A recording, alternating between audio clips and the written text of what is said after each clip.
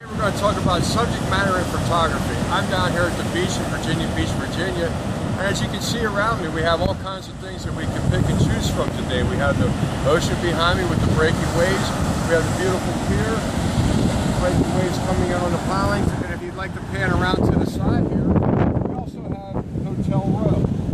We have the seagulls out. So if you're going to pick something, keep it simple to start.